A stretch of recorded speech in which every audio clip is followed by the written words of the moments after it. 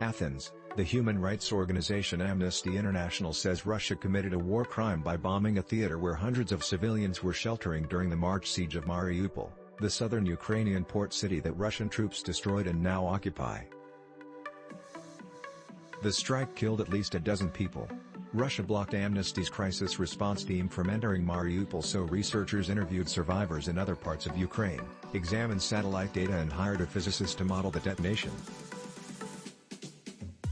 In the report Children, the attack on the Donetsk Regional Academic Drama Theater in Mariupol, Ukraine, the team concluded that the attack was almost certainly carried out by Russian fighter aircraft, which dropped two 500 kg bombs that struck close to each other and detonated simultaneously.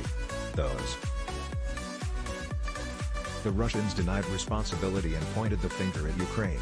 The Russian Ministry of Defense and official Russian media claimed it was Ukraine's Azov regiment that blew up the theater as a false flag operation, an act of sabotage to blame Russia. Joanne Mariner, Amnesty's director of CRISI. We looked very carefully into that and also the possibility that it was a Ukrainian airstrike. Neither are plausible based on credible evidence.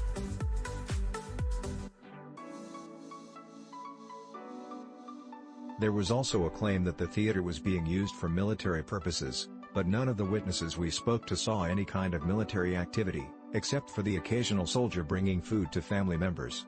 She said the team also investigated whether the strike might have been accidental.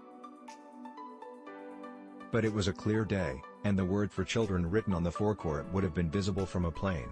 Even the most superficial monitoring would have led Russian military decision-makers to recognize that this was a civilian object, with active civilian activity inside, Mariner says. She says she hopes the investigation will provide a roadmap for others who want to research war crimes in sites they can't access. With the technological possibilities we have now, it's possible to reconstruct the strike and reach firm conclusions, she says. Russian authorities tried to muddy the waters by claiming that this was a Ukrainian attack. And I think Webb clearly disproved that. Amnesty International is asking the International Criminal Court to investigate the attack as a war crime.